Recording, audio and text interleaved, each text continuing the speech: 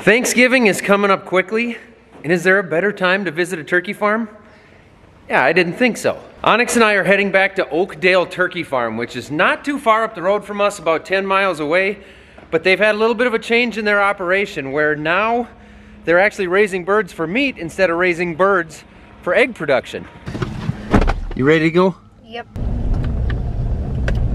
Onyx, I haven't told you yet, but this is going to be our first video on our new second channel. This is going on our second channel? Yes, my truck still wants me to put on my seatbelt. Is it that yet? There. Yes, the channel is going to be called Between the Rows. That is the second channel. That's the channel where we're going to have some content that is not... Yeah, we're just going to do everything there. It's going to be... A little bit less farming. Less farming. A little more family. Some farm tours. So we're actually going to post this video to both channels. So if you're interested in the second channel, you can check out the link below. We'll have that up and going by the time this comes out. It's a nice enough day that we can even have the shop doors open here. It's over 40 degrees out. That's warm for what it's been lately.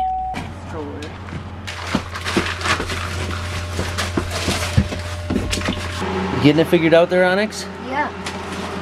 Looks pretty stylish. I had to customize mine for Bigfoot Magoo. You guys have the first pair of coveralls that I've worn into any barn that fits. Finally. Finally. Would you like to keep them? This must be the biggest pair of coveralls in Minnesota. Look at that.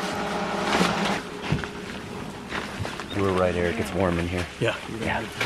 Okay, so this is the brooder barn. I feel like we gotta talk quiet. Right. It's like a library. I was just gonna say, like, It's the brooder library. There's no noise of them like gobbling anymore. No. So you have to be quiet. 3 days old. 3 days old. 3 days old. They come to our farm from the hatchery when they're 1 day old. How far away is the hatchery? It's in Wilmer, so Okay. it's An hour. a little over an hour. There's a little over 17,000 In this babies building? in here, in this barn. Yep. Wow. And so they'll stay in here for 4 weeks, and then we move them into 2 different barns. And so the reason that we put them into 2 different barns is because, as they get big, they need more room. So we, split the flock into 2 groups to go into 2 different barns. So you've got 3 active barns. Right. And once they go from here, it's not like you level up each time. You're actually splitting them from here into 2, and they'll stay in that barn then? They do until they go to market when they're 12 weeks old. Okay. Yep.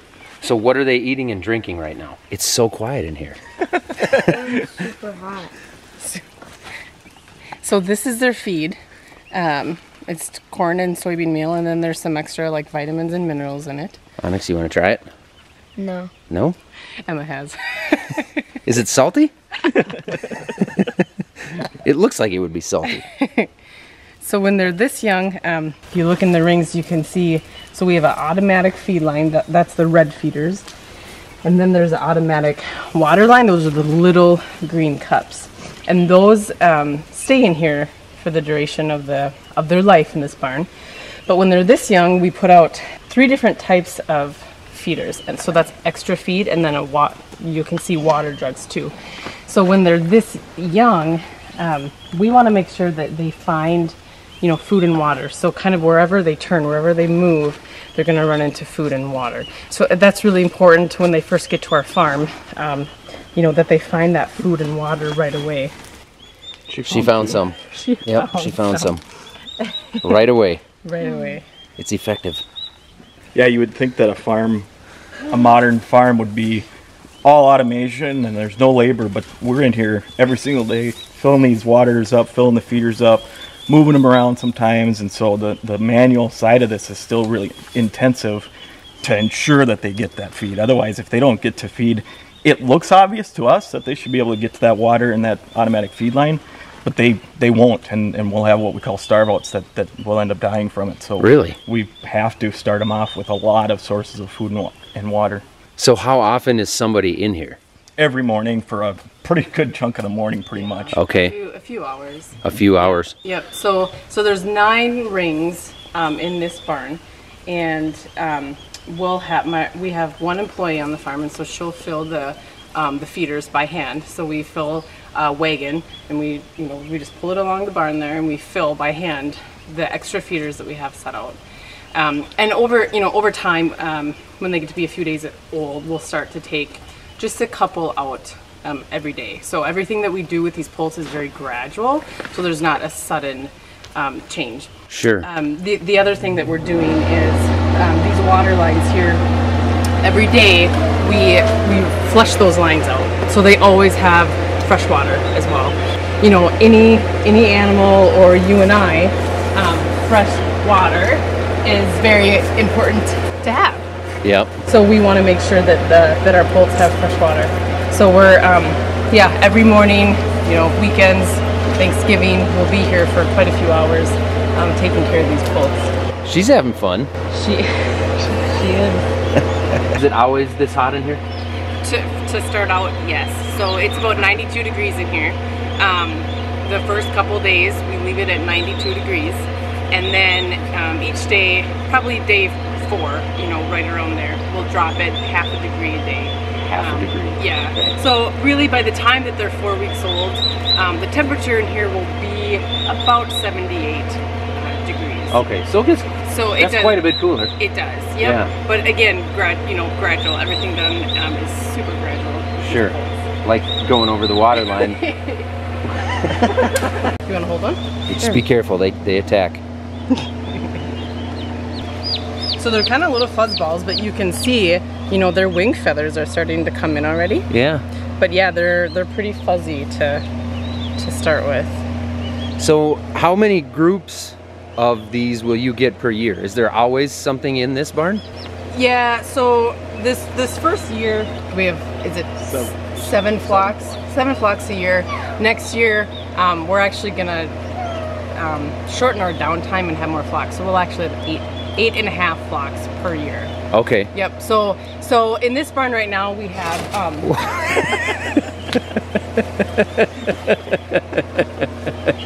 entertainment, right? I caught that perfectly. I forgot where we were there. She's okay. She's okay. She's okay. She went down. I'm assuming that's happened before. It has. So this year, 2020, we have had 7 flocks. And you're going to 8.5. Yep, 8.5. So this year, downtime in this barn is about 3 weeks. Total over the years? No, between each flock. Oh, between, okay, Between okay. each flock, we'll have 3 weeks downtime. Next year, we'll have 2 weeks of downtime. 2 weeks. So we're increasing, kind of our turnover, I guess, on our farm. So, between every flock, in this barn we do a total clean out. So everything comes out, the whole barn gets washed, disinfected, so that these babies have a clean barn to start in. Eric was telling me about the blue dye Yeah. on the backs of some of them. If you look, some of them have a little bit of like a blue or a green on them. Explain to me again what that is. Yeah, so when we get these, they're a day old. At the actual hatchery, they're given a few vaccinations, but one of them that they can't get until they get to the farm is for something called coccidiosis. Anybody that's had backyard birds or has raised birds in a farm setting knows that illness can be really detrimental to them. So there's a vaccine that we actually are able to put into just a hand pump sprayer with a little blue dye in it, and we spray it all over each of the boxes full of birds when they're delivered the day of, and then they peck at each other. It's a curiosity thing. They peck at each other, consume the vaccine, and that helps them to be protected against coccidiosis. That's crazy. That's weird. That would not have been my guess. No, Kool-Aid or I don't know, Blue Mango. I don't know what my guess would have been. So do usually all of them have the blue on them, or does it? Yeah, all of them. All of them So are the ones that originally. barely have any, they've been pecked at already. Yep, and it's exactly. You can kind of see a little bit left on that one. Yeah. Yeah. What's this one's name? We don't name them, Zach. Oh. Come on. I just assumed they were all named Cliff. Why are they in rings? Good question. So we put up rings in our barn so that when we place these poults, when we get them in the barn, they're in a smaller area. It makes it easier to help them find their food, find their water, find that heat source. I don't know if you've seen in the camera yet, but we've got heaters, hanging up in the barn. And so it's important for those poults to find their feed, water, and heat. So rings, just keep them in a smaller area. Keep them, so you want them in a smaller area actually, so that each bird doesn't have the entire barn to get lost in? Right. Okay. Well, and one of the other things that'll happen is, when we take the rings down, which we do gradually, we'll take these rings down. If the birds get sick or they're not eating right or feeling weird, Yep. they'll do what they call racing. And you'll walk in here, and if they're really in a tough shape, they're running all the way around the barn. It looks like a racetrack. It looks like NASCAR. Really? They're doing left-hand turns as a whole flock. Couldn't you just paint a number on each one and place bets? Yeah, exactly. So this helps to avoid some of that, and we can catch some things, illnesses or whatever, a little bit sooner and not have them racing. Because if they're racing, they're not eating and they're not drinking. They're getting sick and they're going to possibly die. As a dirt track guy myself, I appreciate that because the smaller racetracks are always more fun anyway. And this is dirt on the bottom too. Yeah, it's a dirt track. You gonna make it? Oh, those boots are a little too big, huh? You can do it. Too many people watching. Everybody's looking.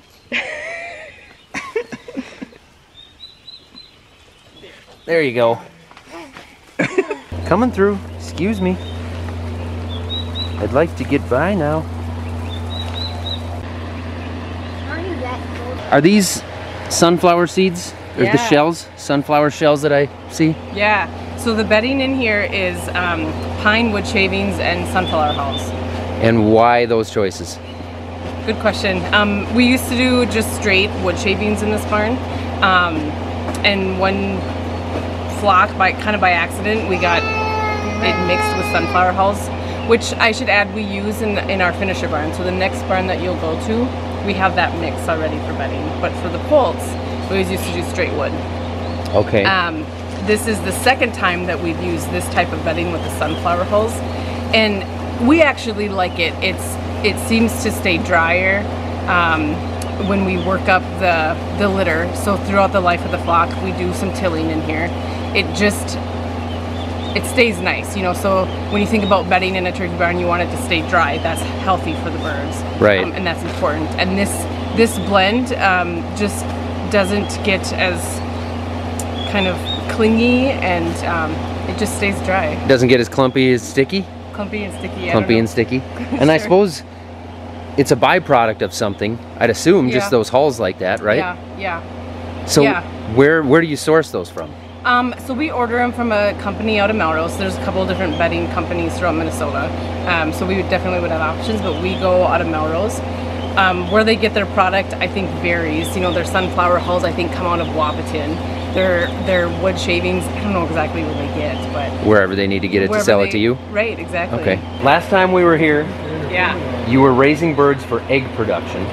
Yep. And then those eggs were used for this, right? Right. So now you have changed. The business model here has changed, correct? It has. So these are going to be, these ones won't be, but there will be some on the Thanksgiving dinner tables that have come out of your farm here. Yep, absolutely. So we had a flock 2 weeks ago that went to market, and that flock specifically was for Thanksgiving.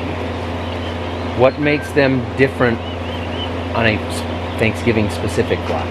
So that flock, the time that they go to market, so they were processed, I guess if you will, right before Thanksgiving, and that flock will be sold as a fresh turkey, so they won't be froze. Ah, so okay. Generally, it's a timing thing. It's a timing thing, yeah. So generally, the turkeys that leave our farm after they go to the processing plant, they'll be frozen, and then sold to grocery stores where you can buy them frozen.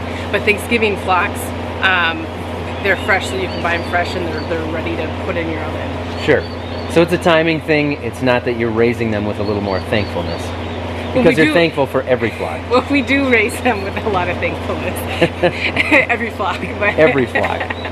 So when I look down in here, I see these ones are all kind of sitting. But if you look over there where they're kind of spaced off by themselves and they're hanging out, are those birds that you worry about health-wise, or are they're just relaxing that much? Yeah, so they're just resting. So those ones we wouldn't really be concerned about.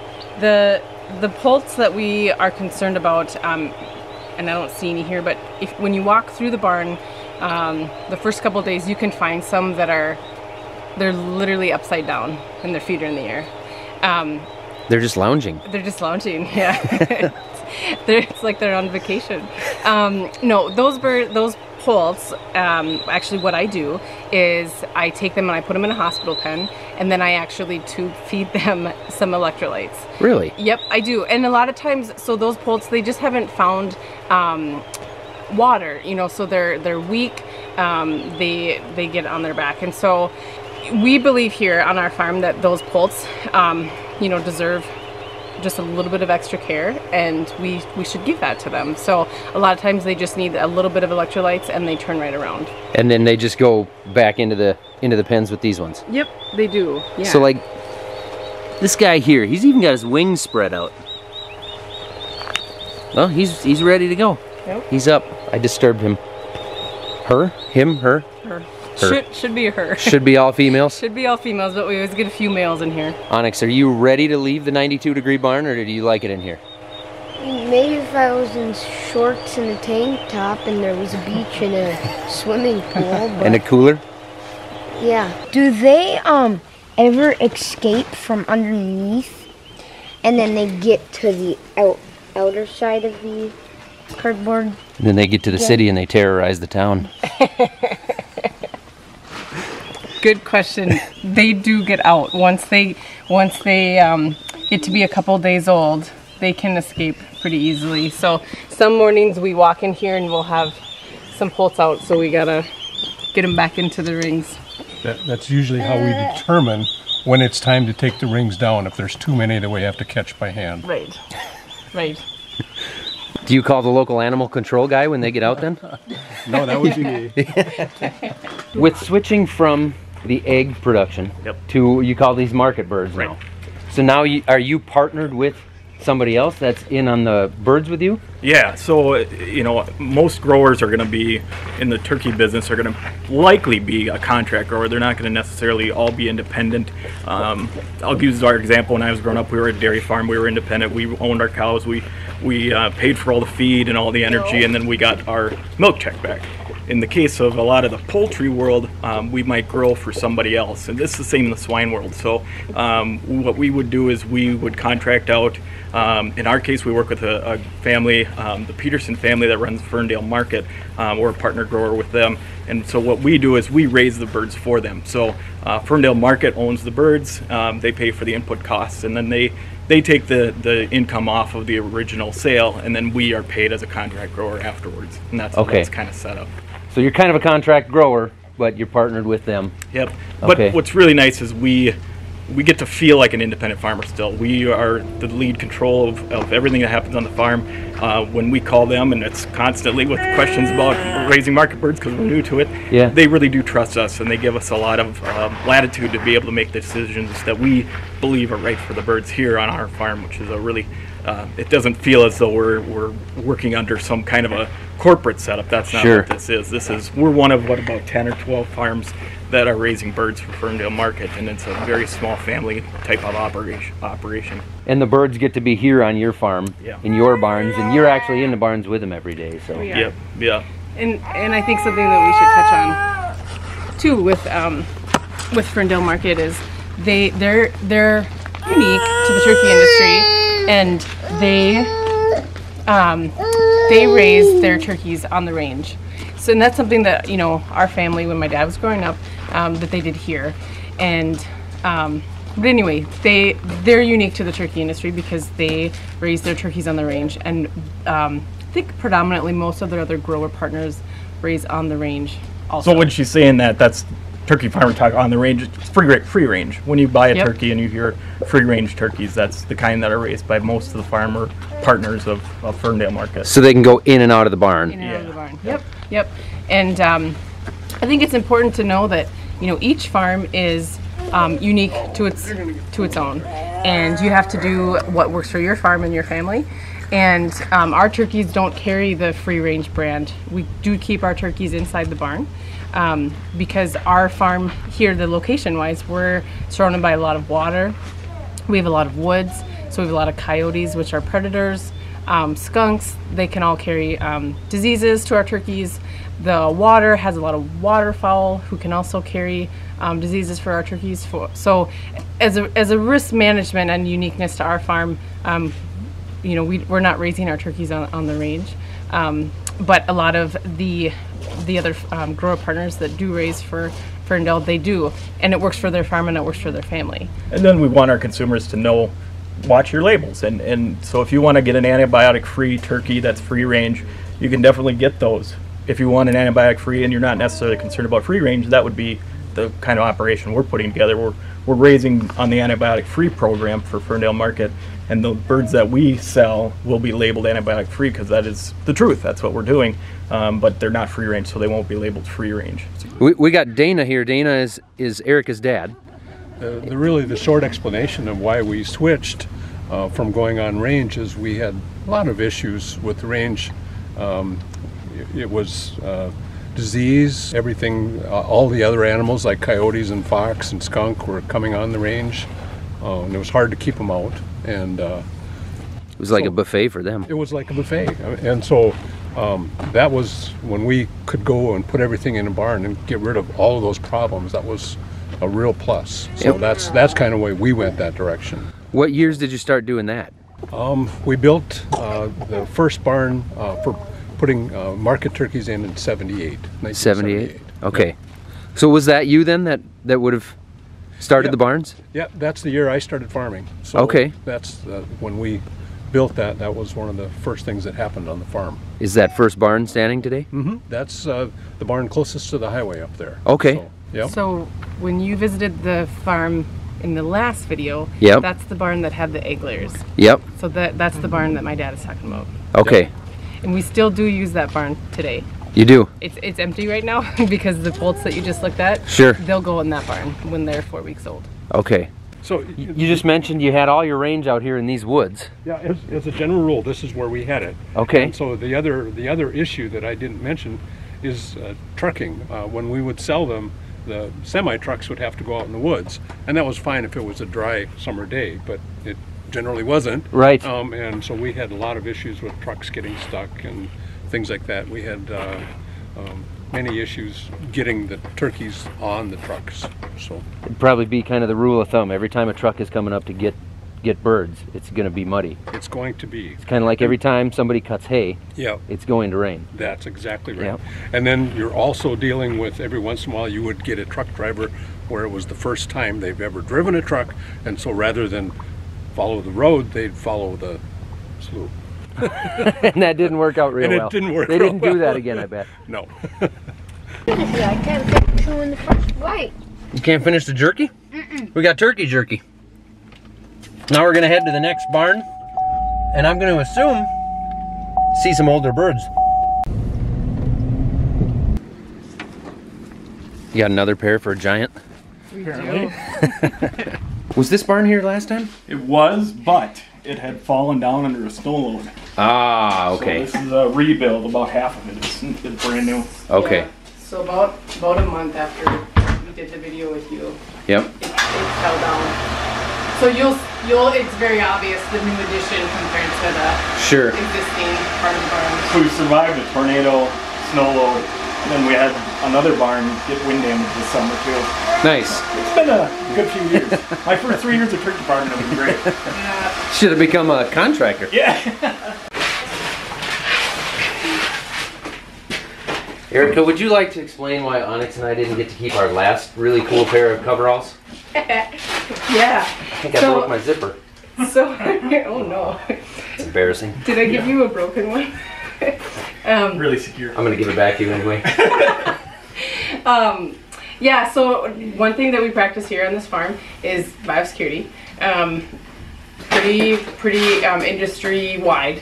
So we're going into another barn, different flock, separate flock. So we want to make sure that these turkeys stay healthy and that we're not going to bring in any diseases. So we just put a coverall on over, our street clothes, and then a pair of boots over our shoes. So, and even, when we had breeders in the first video that you did, really it's the same practice. Nothing has changed. Same thing. Yep. You same keep the thing. clothes and hopefully if there is any disease, you keep it in one barn instead of spreading it everywhere. Right. It's kind of the idea, Right, right? that's the idea, yeah. And really, truly, anything on the outside of the barn that could be harmful to our turkeys, we want to keep on the outside and not bring them in. Yep. So Yeah, and you know, you guys, we add in coveralls in the other barn because we do that for visitors. So our visitor policy is new coveralls. We'll work in our farm clothes in that barn, but we'll put coveralls on in the grow-out barns like this one. Okay. You can tell they're bigger before they Much bigger.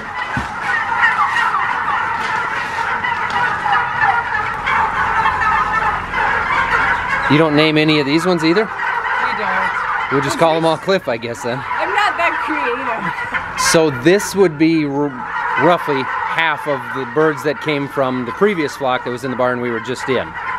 You said that the third building right now is empty. So how many birds are in this barn? They're about 9,000. Roughly 9? Roughly 9,000. Okay. And how old are these ones? So these ones right now are 7.5 weeks. Oh, 7.5 weeks only? They grow so fast, don't they? Yeah, so right now they're a little over 6 pounds is how much they weigh. That's all they weigh right now, is 6 pounds? Yeah. Wow. So they'll be in this barn until they're 12 weeks of age, and then they'll go to market. And at that time, they'll be probably a little over 15 pounds. Okay. So these ones are going to miss Thanksgiving. Well, I guess they'll be here for it. They'll be Christmas.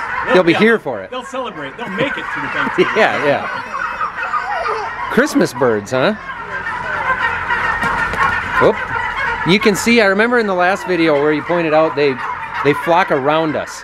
Yes. Like, they make the barn appear crowded because they're curious and they come up to you, where they're all kind of empty back there. Any of you ladies want to talk? Say anything? Nothing?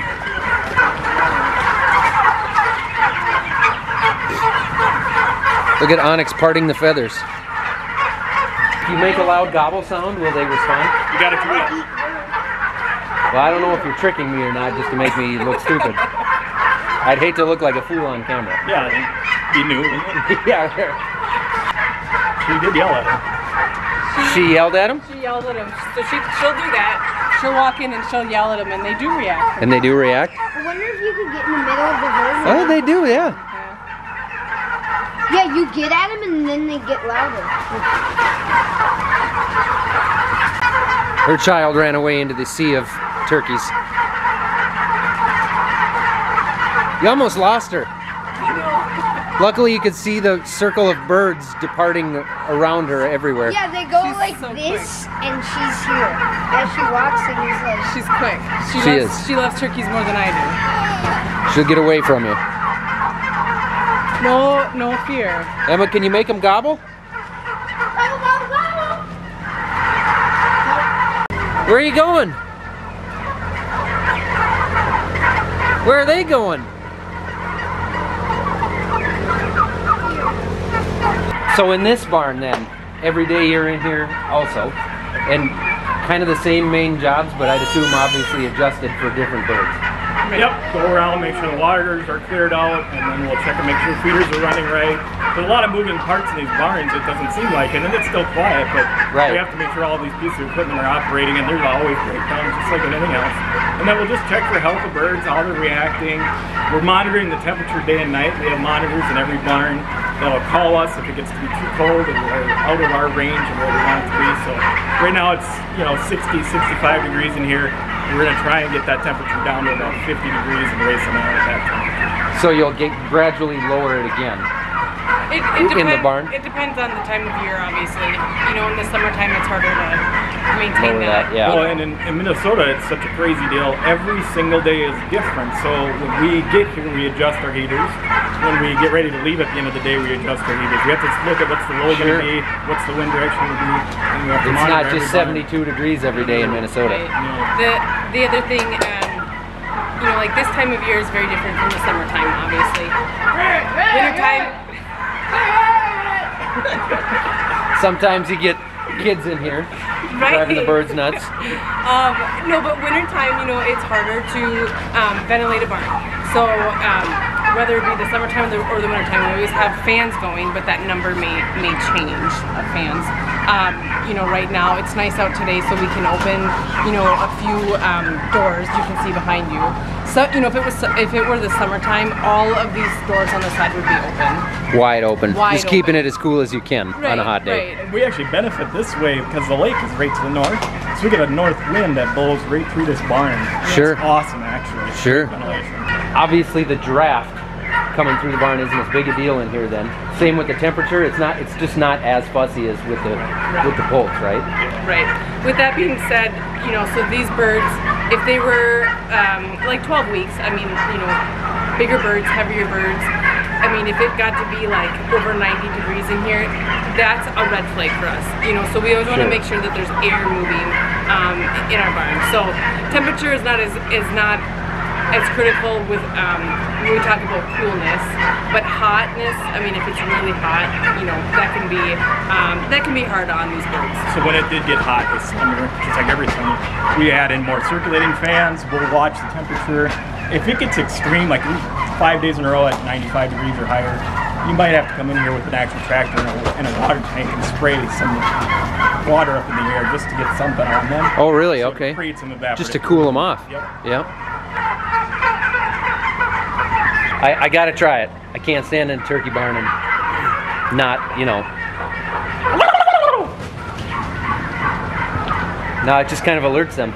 They're used to it now. Onyx thought that was funny. I'd encourage him to do it. That was really good. You gotta shake your head more. Let your cheeks flap. Let's see it. When I look at the floor in this barn, it looks different. It's not like the sunflower hulls and stuff. What do you use for bedding in here, and how does that work? So this barn is a little bit different. This barn, it's the same bedding as what you saw in the brood barn when it starts out. But between every flock, we don't do a total clean out between every flock. So we'll clean this barn out once a year, actually. So this litter in here is recycled, is what we call it. And it does take some maintenance though. So, you know, in this barn, once a week, we bring in a small garden tractor and we till it once a week. So You're actually bringing a tractor into the barn here? We are. And tilling the bedding? We are, yes, yep, and so that'll help keep this litter fresh, keep it dry, because again, you know, we don't want wet litter. I mean, that's not healthy. Well, that was my next question. How do you keep it dry like this? Yeah, once a week, tilling it really does a lot. You know, in this barn, we haven't had a lot of water spills, you know, knock on wood. Yeah. But if we were, then we bring in dry bedding and we'll bed in here. So if it does get to be, you know, kind of wet, or we do have some bedding that we can bring in and add. The other thing we do when we bring turkeys in here, any flock, we do put down some fresh litter or shavings, fresh shavings on top. On top. Yep. Okay, and then eventually that gets worked in. It does get worked in, yeah. So do you use it then as fertilizer or manure on the fields? Yeah. Seems like it would make incredible manure. It does, yeah. We, in fact, when I moved up here in 2017 was the last year, no, the year before that was last year, I think they spread manure on our fields, and we haven't had to since. All our micronutrients are tapped out. Really? So our phosphorus and our potassium are even at max, so we just put nitrogen on when we're doing corn. Other than that, we pretty much don't have to worry too much about nutrients. And so we now are stockpiling and essentially selling to local farmers that are able to use this and supplement theirs and add organic matter to their soil too. Oh, that's awesome. Yeah. We might have to talk about that later. So the feed in here is more of a pellet form. The feed in the brood barn is more of like a crumble. Still has corn and soybeans in it. The protein, you know, level is going to be a little bit different. You know, with each age for turkeys, the ration changes, but your base ingredient is corn and soybean meal. And this is just more of a pellet form. So it's a lot of, like you said, same base ingredients. They're just changing the nutrient levels. Yep. Oakdale's been in business, according to the sign, since 1866. How many flocks of birds, how many birds have come through since 1866? Oh man, I was thinking maybe you'd say you'd have to push a pencil on that and figure it out, but I like the honesty that you're not even going to waste time trying to find out. We can add that that Emma is the 7th generation. 7th generation? 7th generation from this farm. Onyx and his sisters would be the 6th on ours. So. And that's one thing that I find to be true everywhere, is that there's so many multi-generation family farms, and just because the farms look a little bit different now than the picture you might have in your head, doesn't mean that it's not the same family farm that's always been there. And we benefited from previous generations growing the operation. Absolutely, yeah. You know? Yep. Like any other industry, as it evolves, right? Yeah, and you know, Minnesota is #1 in raising turkeys. I did know that. Yes. There's a fun fact I bet a lot of people didn't know. Yeah, so we raise, you know, annually 45 to 46 million. Just in the state of Minnesota. Just in the state of Minnesota. And one of the reasons for that, one of the success stories, is because most of the farms that are raising turkeys are multi-generational. So that knowledge is passed down. Sure. So years and years of experience. yeah. Well, thank you guys for letting us back on the farm and giving Onyx and I a tour. I tried getting his sisters to come with, but they got baby kittens, so they weren't gonna move. They weren't leaving home, even for baby birds. And they probably shouldn't have brought the cats with. So. She ran away on you again. That's only gonna get worse for a year or two. Bye, Emma. You wave bye. Bye-bye. Thanks, Emma. See if you can get her to say thanks for watching.